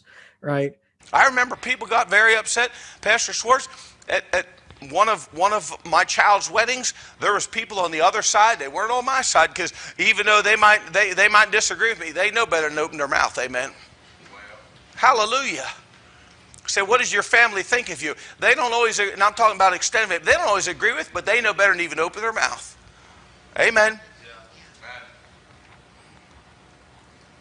I want to tell you something. We had a situation where some people on the other family that one of my kids was married into were fired up mad because my son, one of my sons when he was getting married, said, he walked in and he told them beforehand, this ain't going to happen. And somebody from the other side of the family decided they were going to be smart. And they brought in champagne glasses and they brought in sparkling cider, and we're going to simulate sin and we're going to have a toast, just like the world does it with their booze. Well, what's wrong with that as long as it's not alcoholic? It's simulating sin. Y'all look at me like I'm some kind of a weirdo. Can I help you tonight? I'm weirder than what you know. Because God said we are to be a peculiar people.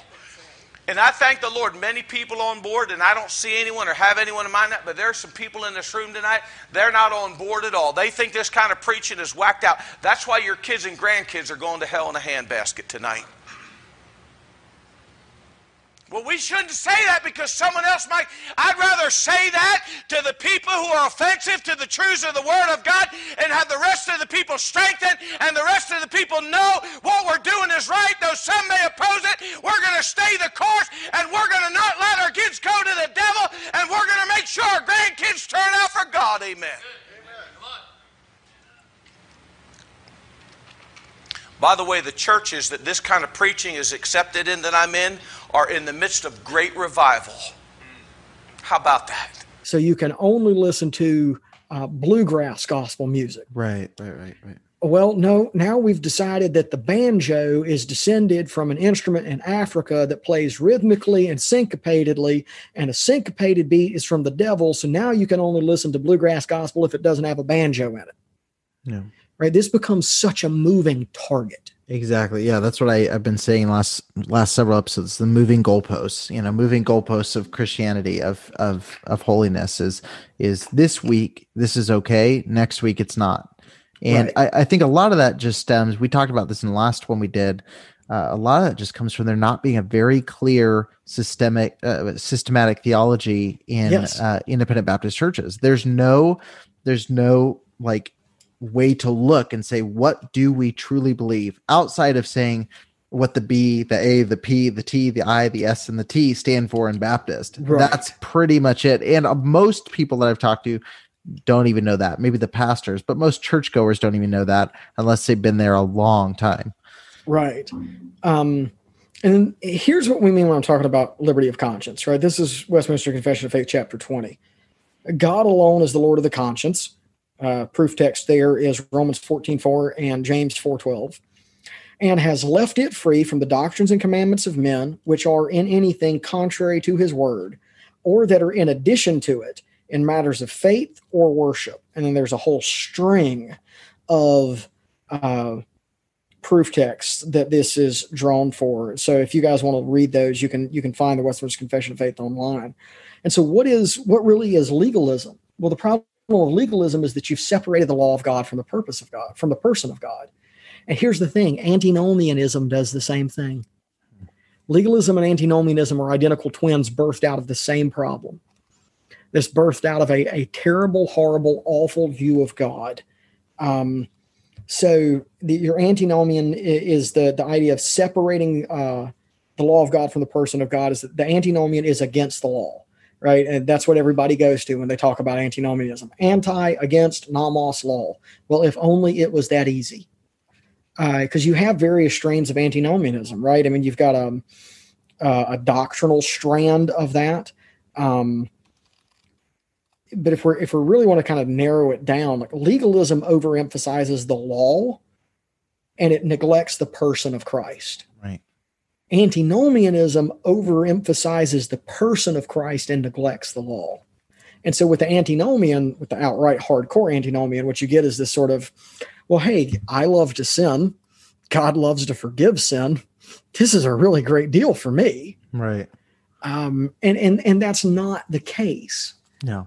And so you have theologians that will teach, the worst of them, that will teach that the law of God is completely nullified for the believer, right? That's the outright theological antinomian. And then you've got your doctrinal antinomians, and they tend to go in a different direction. They'll deny that there's a threefold distinction of the law, which is what we usually talk about in the Reformed world, that the law is divided into that there's a moral law, civil law, and ceremonial law. And they'll say, well, the Bible doesn't, make those distinctions, to which I would say, well, yeah, actually it does. And we're not saying that distinguishing between those is easy, right? There are ceremonial laws that have moral aspects to them. And so we're not saying that this is an easy thing to parse, but we are saying that these are three legitimate categories that are revealed in the text of Scripture. And then you have a kind of practical or experiential strand of antinomianism. And that's the extreme, right? That's the other side of the coin. And what you see happen is a lot of folks leave fundamentalism and then the pendulum swings to antinomianism, right? And that's how you wind up with kind of the meme of they're out there living like the world and doing all these things. Well, no. What happened is you kept them pinned down so hard, so long, that when they got free of you, they swung to the other extreme. And let's be clear, that's understandable. I'm not saying I agree with it, especially not doctrinal antinomianism, but I certainly understand it because it happened to me. Right? That was my experience of leaving fundamentalism, was that I swung hard in the antinomian direction. And it was years before I was able to kind of find a biblical balance again in that and be able to say, okay, yeah, here's where I want to go or where I want to navigate. And what the practical side of this does is that it ignores the transformative power of the gospel of free grace in Christ. And so here's the issue. The solution to both of these problems, like legalism and antinomianism, is Jesus. Yeah. And that's why when I talk about this, I keep saying we've got to put Christ at the center of this discussion, right? Because it's our union with Christ that's at the center of all of this. And if Christ isn't central in the way that you preach holiness, you're going to wind up with what you get in fundamentalism. Right. How did we get here? Well, I can tell you exactly how we got here. You stopped preaching Christ. That's how you got here.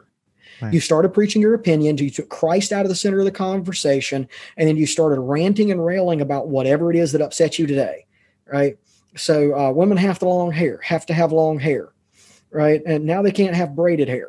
Well, now they can't have braided hair as long as now they can have braided hair, but they can't have a red ribbon in it because the color red's sinful, right? Like, right. Where does this stop?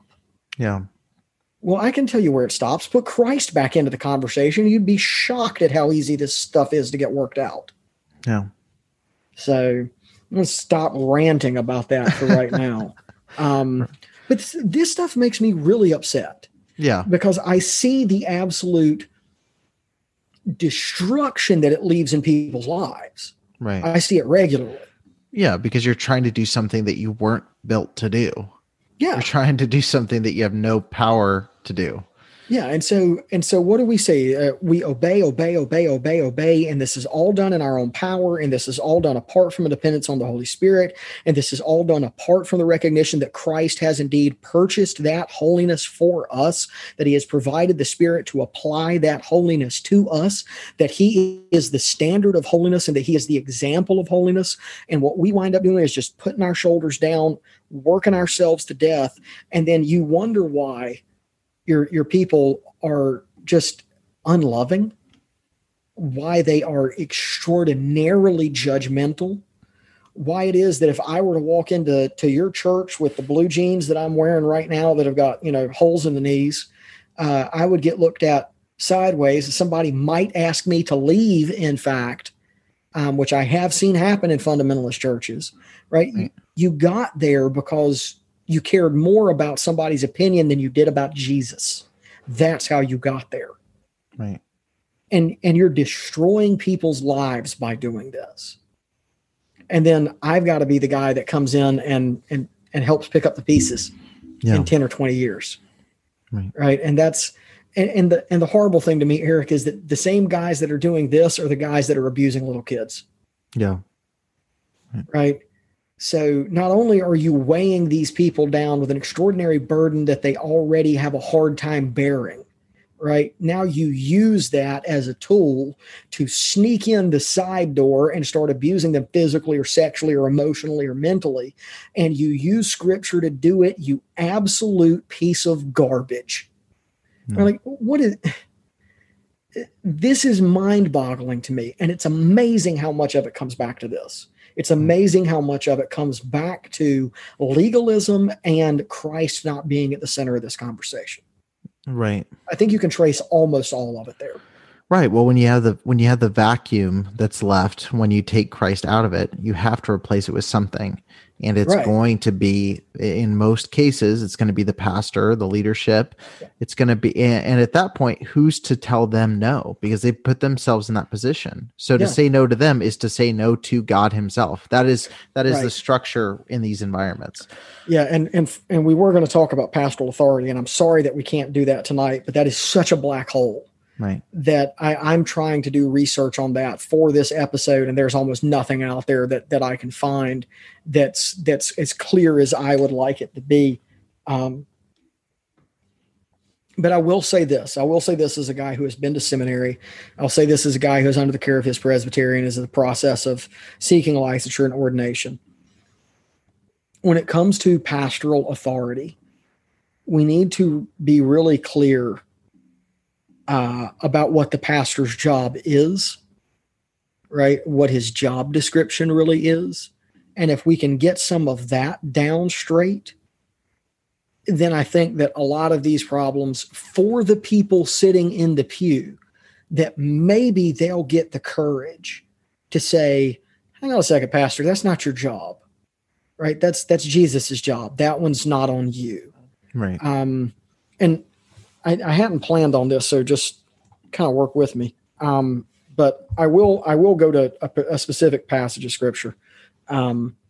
It's 2 Timothy chapter 4. And I'm using the King James version for now. Chapter 4, verses, I think it's 1 through 5. Is that right? Yeah, 1 through 5. I charge thee therefore before God and the Lord Jesus Christ, who shall judge the quick and the dead at his appearing in his kingdom. Preach the word. Be urgent in season and out of season. Reprove, rebuke, exhort with all long suffering and doctrine. For the time will come when they will not endure sound doctrine, but after their own lusts they shall heap up to themselves teachers, having itching ears, and they shall turn away their ears from the truth, and shall be turned unto fables. But watch thou in all things, endure afflictions, do the work of an evangelist, and make full proof of thy ministry. Verse 2 is the central part of that text for the pastor's job, right? So if the pastor's central job, the teaching elder, is teaching. It is proclaiming the word. That's what Paul's driving at when he says for him to preach the word in verse 2. That's the central thing that the pastor is called to do. But what's intriguing is the manner that's given in verse 2, where it says that he is to do this with all long suffering, right? That's the modifier for the entire list that comes before it. He's to do all of these things with long suffering. If I were going to take that over from Greek into English myself, it's macrothymia. It would be the idea of complete patience.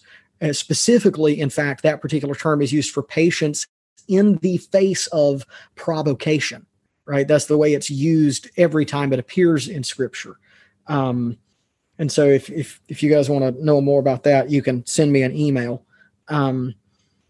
But the idea is that this needs to be done with patience because you're dealing with people that are going to provoke you.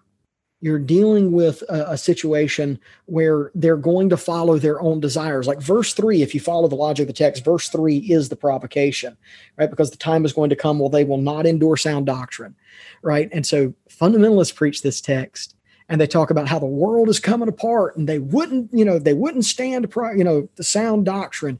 And they use this as an opportunity to really beat people up from the pulpit, where the text that they're preaching actually says that that's all the more reason for them to be more patient and more long-suffering and more gentle and more loving. And yes, they may have to rebuke someone sharply. That's absolutely in the text, and I don't deny it. You may have to reprove someone. You may have to correct them, but it's done with complete patience. This needs to be a long process before you ever get there. And then again, this is another one of those areas where they take a text and they flip it on its head, right? And so, yes, the day is coming when people are going to, not endure sound doctrine. So now you have to be even more patient, Pastor. Now you've got to work even harder. So this isn't about them and their sin in not enduring sound doctrine. It's about you, preacher, and your sin in not being completely patient.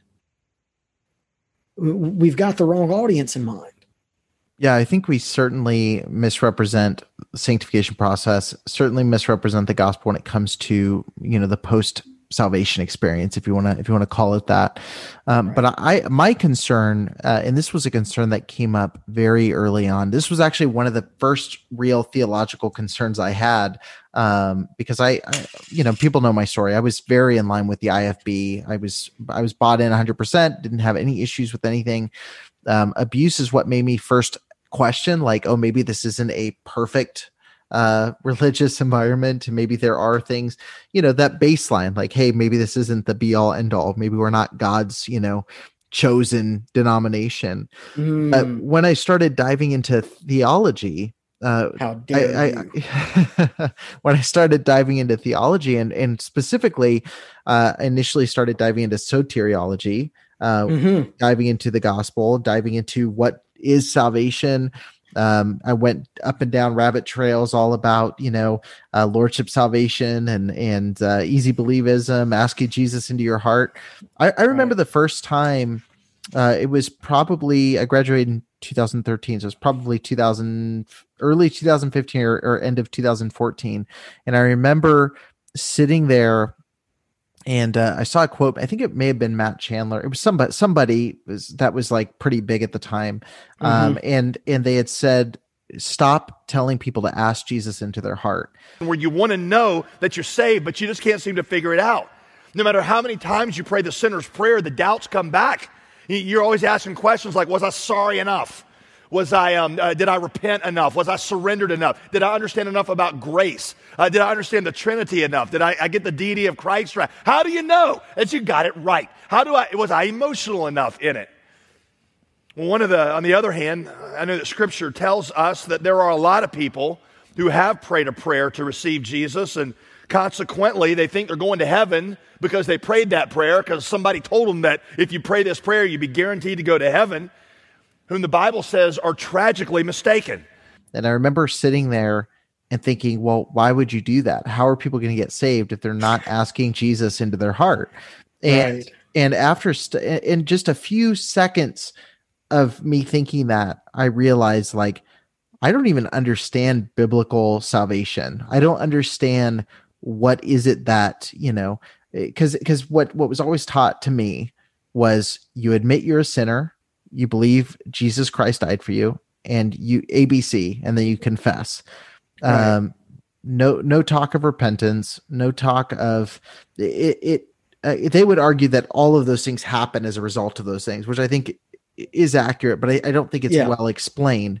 But the way that people were led to Christ, and I say all this in quotation marks, was, bow your head, pray after me. Lord, I know that I'm a sinner. I'd be lost without you. I'm asking you now to enter my heart and save me. And it's like nobody, and this is where I'm going to be very direct on this. Nobody is saved by praying those words at all whatsoever. To just simply say, I believe Christ rose again, and I'm asking you to come into my heart is not a biblical means of salvation. And that's incredibly important. And I think that's where so much of the misunderstanding of sanctification, we need to back up and take the legalist conversation and all of that and back up and say, how are we actually leading people to Christ in these camp meetings, in these invitationals, where it's heavy on manipulation, heavy on fear, and the goal is to just get people to literally close their eyes, pray a prayer, and say, okay, you've got, literally in their words, you've got fire insurance. That's such a dangerous way to view the gospel. So I'll stop talking, but let's dive into easy believism. And so it's intriguing the way that you just described that, because you talked about, high pressure tactics.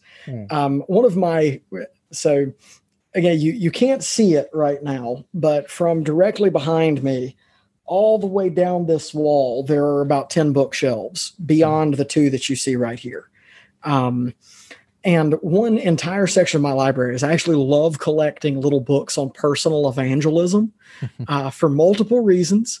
But one of my favorite ones is a book that was written by a salesman that was about applying the sales techniques like in the 50s to personal evangelism. And this is, and I can do this from memory verbatim. He's talking about sharing the gospel with someone. He says, once you finish your presentation of the gospel, place your hand on their shoulder, say, pray with me, and bow your head first. This creates intense psychological pressure. And with your hand on their shoulder, you will begin to feel their resistance crumble. Intense psychological pressure. How many converts have we made to intense psychological pressure and not to Christ? Yeah. I would argue a whole bunch. And that's that sort of high pressure sales tactic. And that does lead straight into this easy believism, fire insurance nonsense. Right. And so there are kind of 2 ways to think about easy believism. The first way of thinking about easy believism would be that it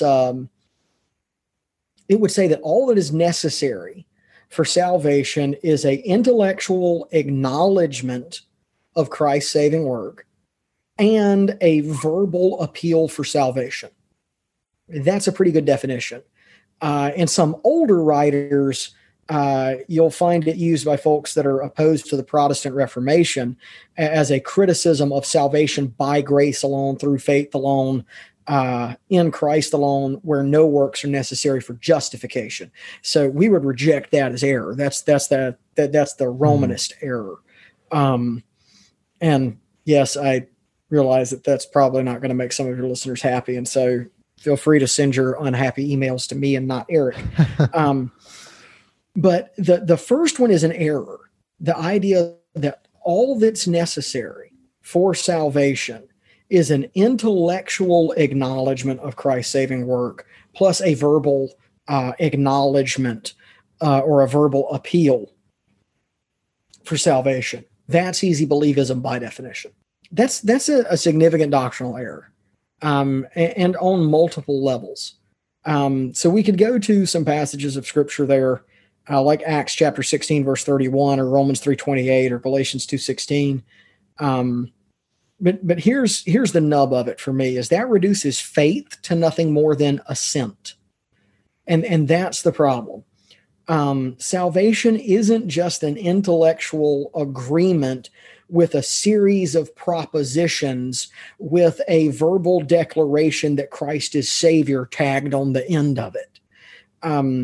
The historic Protestant definition of faith is that faith is notitia, it's knowledge, it's assentia, ascension, right? Or I'm sorry, assent, like agreement. And then finally it's fiducia, it's trust, right? And so what you get when you get this ABC, pray this prayer after me, is, do you admit that you're a sinner? Yes. Proposition 1. Do you believe that Christ died for your sins?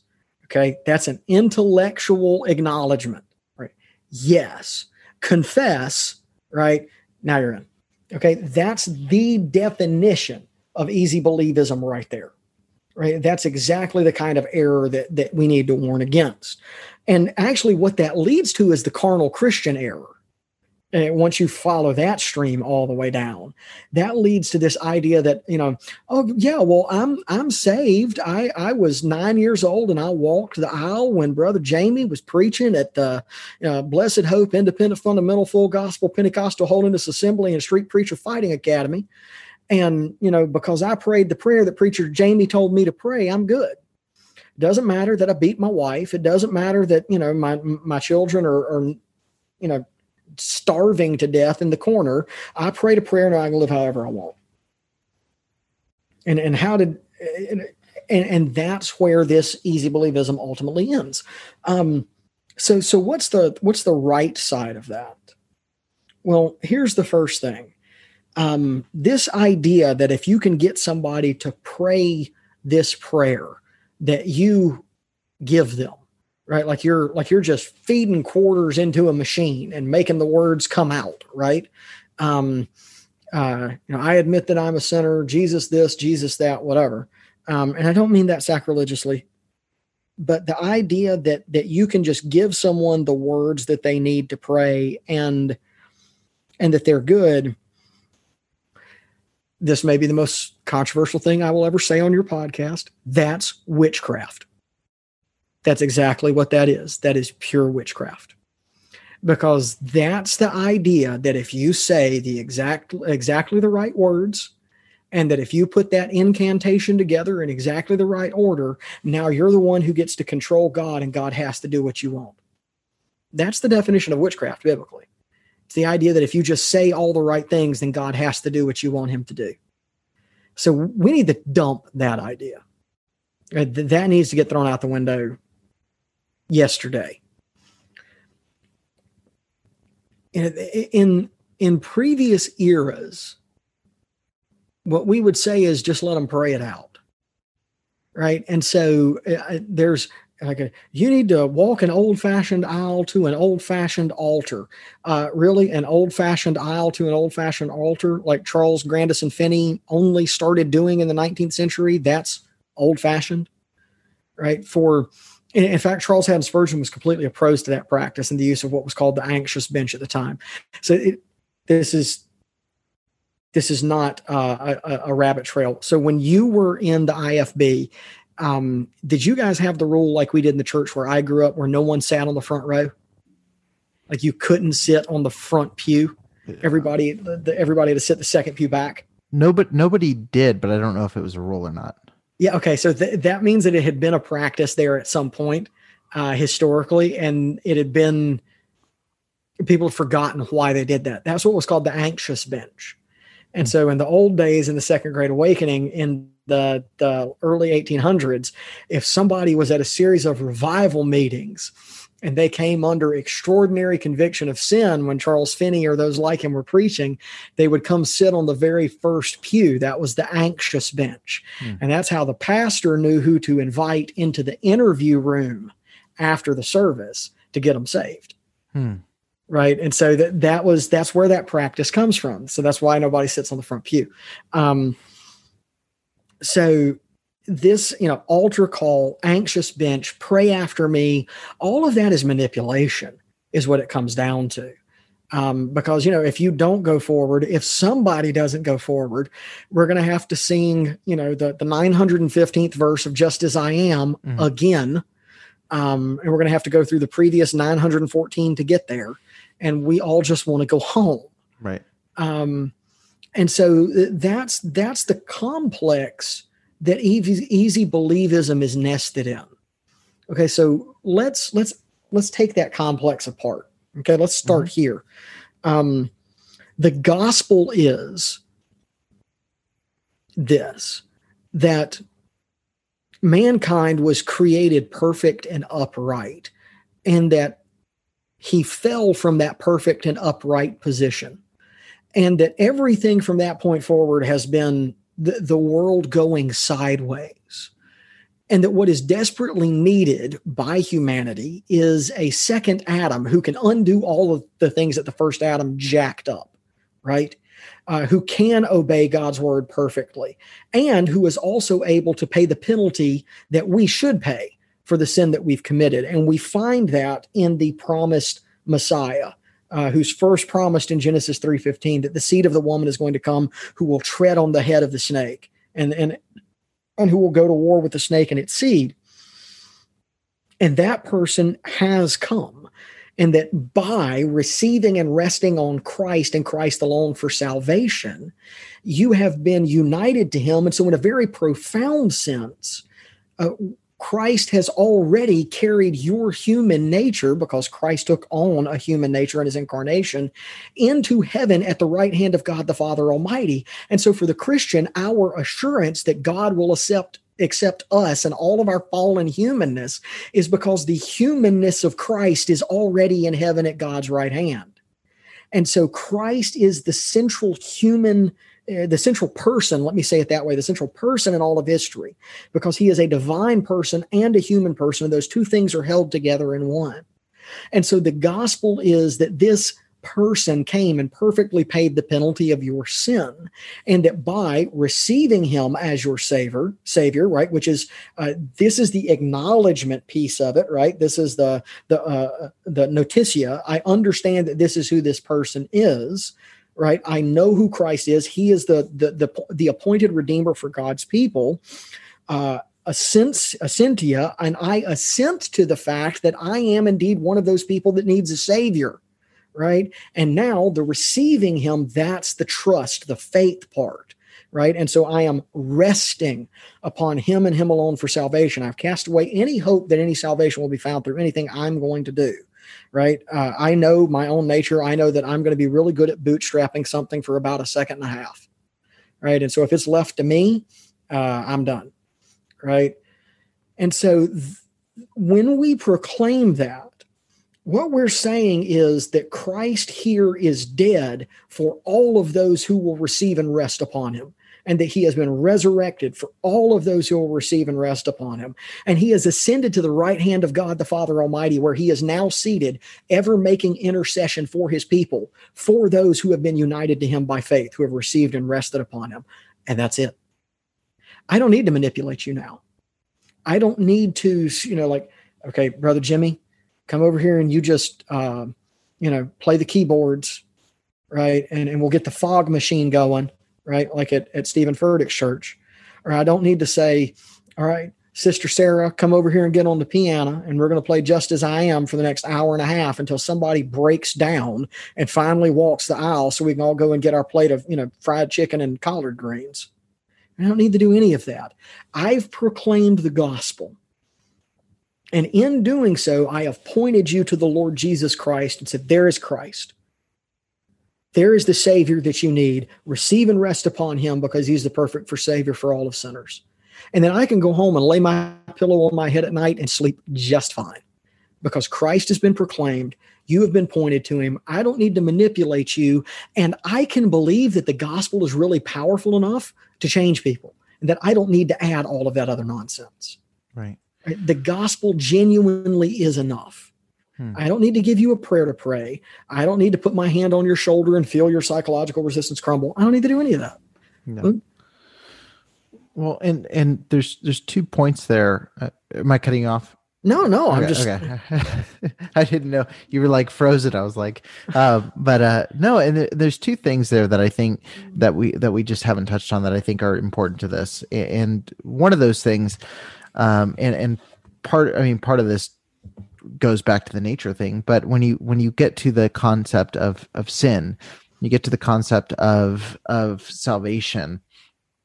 One thing that I never really understood was, the idea when I get into, let me reword this, but when you get into sanctification, when you get into that topic and you talk about living in accordance with who you are and in your position, right. One thing that I never really truly understood the gravity of was Adam's fall. And when you get into the conversation of federal headship, and we don't, as Americans, we don't ever think about it in the terminology of that time, but essentially Adam falling, he represented us as the figure that represented all of mankind. And so when he fell, it's the pithy saying that everyone says is, you don't sin. You're not a sinner because you sin because you're a sinner. And so we're under judgment because of Adam's sin. Adam's sin represented all of mankind. When you get saved, Christ represents you. And so you get all of his righteousness. That's the imputation and all the conversation around that. Right. The 2 Adams theology. You find it in Romans chapter 5, verses 12 through 21. Yeah. And it's one of those things where when you understand that, you understand it in a term of nature, someone who is a son of Adam, the first Adam, is not going to be able to live up to the performance that you want them to under that nature. They can't. And even if they could, it would be of no benefit to them because they don't bear, like the federal head is what they're being judged by. When they accept Christ, they can live in fulfillment with that, and it is to their benefit, but not because of their works, but because of Christ's works for them. Right. So that understanding there alone, I think, is going to change a lot of how you view both justification and sanctification. Yeah, it's a question of which Adam you're united to.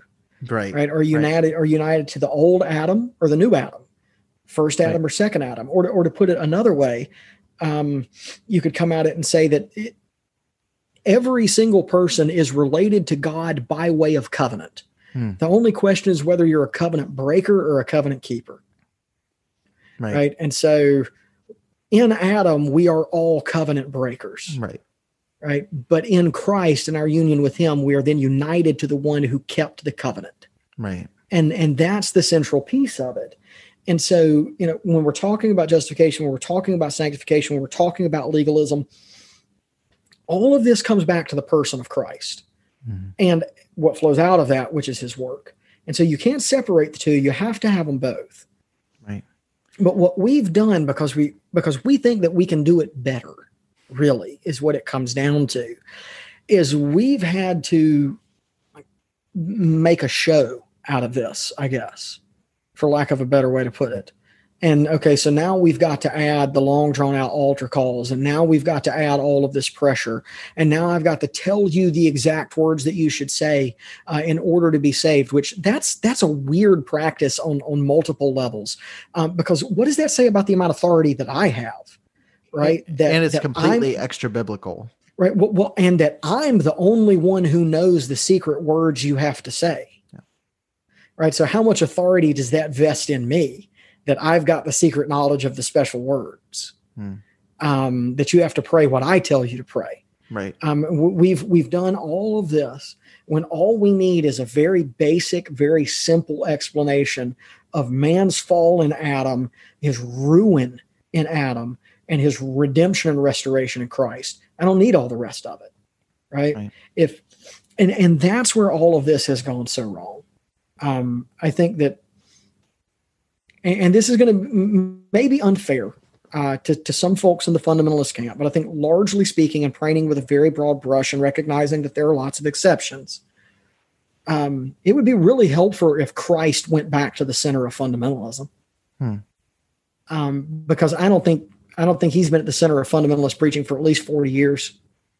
Maybe longer than that, but at least that long, at least 40, at least since I was born. So, right. Yeah. No, that's a strong point. And the other thing I wanted to mention as well, was the conversation around, I don't want to dive too heavily into Reformed theology, because I think all of this, even without agreeing with, you could say Calvinistic theology, you could affirm everything that we just said. So I'm not saying that by any means that you have to be a Calvinist to be a Christian or a believer or anything like that. But I will say this.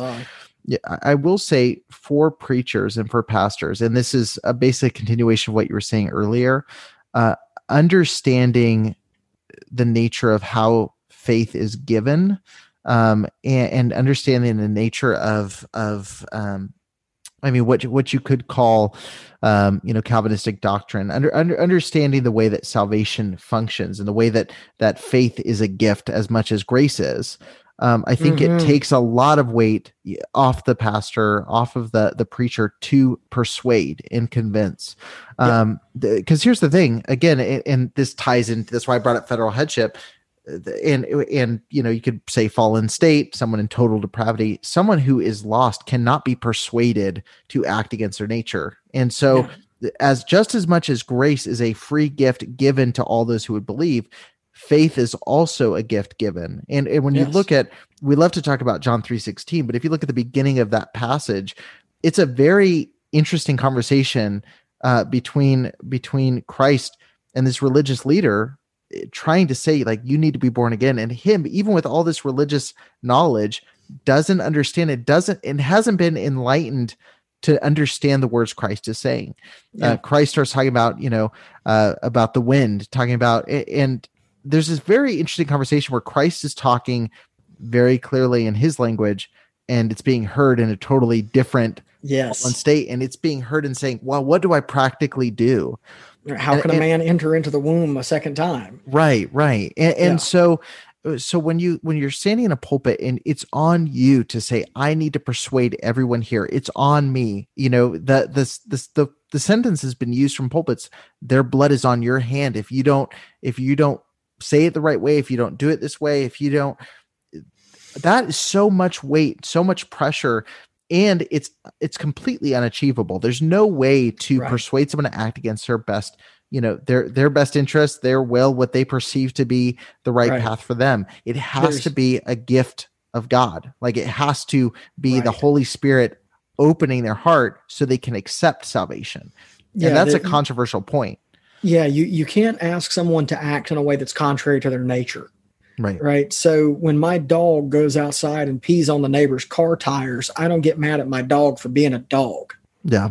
Right. It's what a dog does. In the same way that, like, yes, I can be heartbroken about someone's sin, but I'm also not surprised by it. Right. And like, yeah, sorry, that's just not shocking to me. After all, I'm a former soldier. Trust me, you'd have to go a long way to shock me. But by the same token, we want to be really clear and hold these two things in the appropriate tensions, that yes, the pastoral office is a high calling, and yes, pastors are going to be judged with a harsher judgment. But at the end of the night, my job is nothing more than proclaiming the message. Right. And so do I want to do that in a way that is persuasive? Sure. And do I want to present that to you in a way that's easy to understand? Yes, absolutely. But at the end of the night, it's God who's doing the work there. And so that's what I have, like, and some Sundays after I preach, this has been the only thing that's kept me from just ripping my hair out, is that clearly the Lord was in it somehow. And that, what I said in God's providence was what he wanted me to say. And so the hope and the security there is that my job is simply to proclaim the message. It's the job of the Holy Spirit to apply it and convert. I can't make anybody a Christian, and God help anyone that I make a Christian, because if I do, then they're damned. And that's why I hate the term soul winner.